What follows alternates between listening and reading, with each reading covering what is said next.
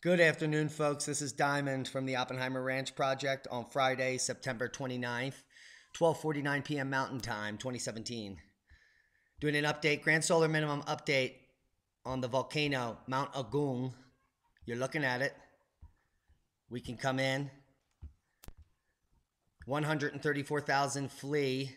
That's how many evacuated in about a 7-mile radius. I'll leave links to all this. The most recent update, satellite images overnight revealed a new crack in the crater. The images revealed a new crack in the crater of Bali's Mount Agung, and a pillar of white steam is now emitting continuously from the volcano. If you're still in this area, you should evacuate. This volcano is going to erupt.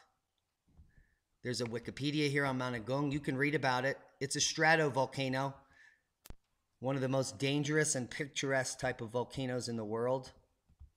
The lava is andesite, which is a silica-rich explosive lava, forming these beautiful stratovolcanoes, similar to Mount St. Helens. Let me show you about the geology. It's located down here in Indonesia on the island of Bali. Notice that there are two different lines happening here. There's one that's purple and one that's red. This is the Great Sumatra Fault. And this is a plate boundary here, which is also a fault, but a subduction zone. This is also referred to as the Java Trench. It's very deep here, like the Marianas Trench, where you have the Indian plate, the Indian Ocean plate here, pushing underneath. Go to the map of the Eurasian plate, right here. The Indo-Australian plate pushing under the Eurasian plate, and inside of the Eurasian plate forming a major rift called the Sumatra Fault Zone. You'll get links to all these maps. Here's the Great Sumatra Fault. It's a very dangerous fault zone, similar to the San Andreas. Huge amounts of strike slip, and right here you see that, and this fault kills thousands of people all the time. Guys, if you don't know, volcanodiscovery.com is a great resource where you can find a list of all the current erupting volcanoes. You'll get a list to that, link to that. And if you go and look at Agung, minor activity or eruption warnings currently, and look at the stats down here. We're going to be talking about how these eruptions currently happening and big earthquakes are all connected to space weather and the grand solar minimum. If you look down here in 1808, Agung erupted. That was during the Dalton minimum. It's no surprise that the Dalton minimum is also the year without a summer in 1816 and the eruption of Mount Tambora, as well as the gigantic earthquakes on the New Madrid strike slip fault zone in the winter of 1811 and 1812.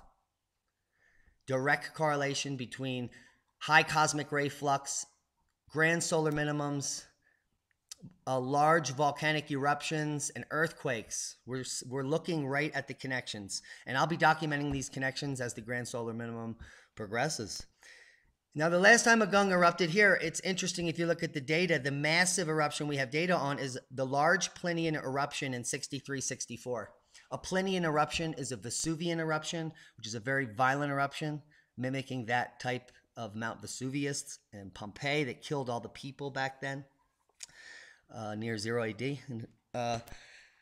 Plinian eruptions are very deadly. And if you go look at the data at 63-64, as far as the cosmic connection, in 1963 we were coming out of solar cycle 19 into this tiny minimum here. Look at the difference between these cycles, and the major eruption happened right here at the bottom of the cusp of solar cycle 19, and it also erupted in 1808 during the Dalton minimum at the bottom of a minimum solar cycle. Are you seeing a pattern? It's now erupting at the bottom as we're going into the modern minimum, the Eddy minimum here, the next grand solar minimum. But we'll get to more of that. Here's solar cycle 19. I'm going to list you links to this because I'm not making it up. The end was October of 64, and the bottom of the cusp started in 63. This volcano erupted in 63 and 64, Agung. Notice, during the bottom of solar cycle 19, you will have links to all this so you can verify the facts, just like I'm showing you, folks. Now, this is called an anti-correlation, what I'm talking about right now, of silica-rich magma eruptions and solar magnetic activity. And it is found that 8 out of 11 eruptions took place in the period when the sun is not active, solar minimum, especially inactive and grand minimums. This anti-correlation suggests that silica-rich, violent magma eruptions are triggered by bubble nucleation in magma induced by cosmic ray muons. I'll link you to that article. I'll also link you to the history of the science on the connection between volcanic eruptions and solar activity, starting with NASA in 1989.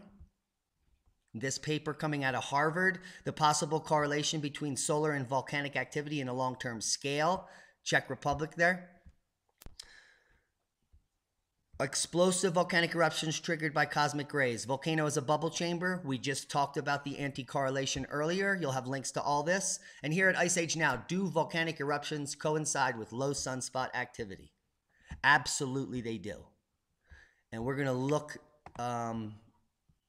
at this graph in great detail. And I'm not here to alarm you, but I want to quickly draw you to this map. Notice the black triangles are active volcanoes and the dots are earthquake origins. This is basically showing all the evidence on why the plate tectonic model and theory is still being used today, because there is a lot of evidence that it's probably slightly correct or something like that is happening. There's definitely these large lithospheric structures that kind of float around and slide by each other based on density differences. But this is the ring of fire we're looking at. And folks, these volcanoes here are not active, but they have been during solar minimums. All of them have been active during low sunspot activity, high cosmic ray flux. And we have the historical data to prove that. I just showed you the 1808 correlation here, down here on Mount Agung. Now let me show you the unfortunate correlation with the Cascadia region. Folks, if you live in Washington State, Oregon, or Northern California, you better start looking for a new place to live if you're anywhere near these mountains, because during the last grand minimum, or even the Dalton minimum back here, Mount Baker erupted, Glacier Peak erupted, Mount Rainier erupted, Mount St. Helens erupted, Mount Hood erupted, Mount Shasta erupted, Lassen Peak erupted. And during the last 1,000-year peak, and I'm going to suggest that we're exiting a 1,000-year peak, also Glacier Peak, Mount Rainier, Mount St. Helens, Mount Adams, Medicine Lake Volcano, Mount Shasta, and Lassen Peak again. So those volcanoes are going to erupt, and they're going to erupt in the very near future. And these are Plinian volcanoes, folks. They're stratovolcanoes, silica-rich magma, extremely violent and deadly. This volcano that's about to erupt is going to create pyroclastic flows, which if anyone is within a few miles of this mountain, they will burn. These pyroclastic flows can move up to 900 miles an hour, thousands of degrees of superheated dust. It's very deadly. And this entire portion of the coast in a very short period of time is going to become very deadly.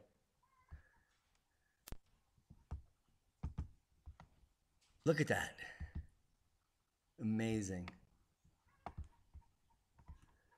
So here's the correlation. If you just watched the Peter Temple video I posted earlier, Dr. Wheeler in the turn of the century pointed out these 1,000-year major climate cycles that we're peaking in, and now we're going to be coming out of. And as you come out of these 1,000-year cycles, this is the result: volcanic activity at a very high level, as well as large earthquakes.